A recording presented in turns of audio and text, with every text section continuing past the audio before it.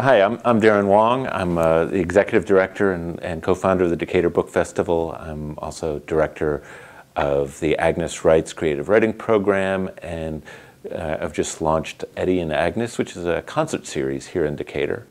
I've been wearing glasses for 15 or 20 years, and I need them most when I'm driving or watching television or going to the movies.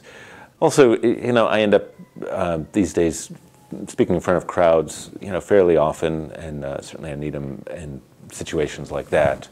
I'm really excited about getting LASIK. It's something I've been wanting to do for years, probably a decade. I've been looking at the ads and reading brochures and stuff like that, and thinking about it.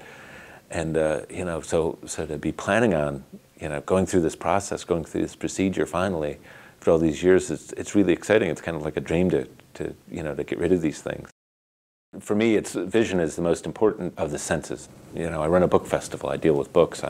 In some ways, I read for a living, so my eyes are very important to me, and I think that's probably the case with just about anybody, but that's certainly, it's important for how I make a living.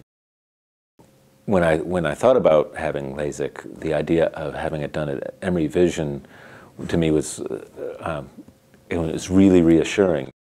To be able to get up in the morning and not need my glasses to read the alarm clock, or just be able to hop in a car and not have to worry about my glasses, just go to the movies and watch television, not always have to be dealing with finding them and cleaning them, and to not have to be dealing with all that inconvenience just sounds wonderful.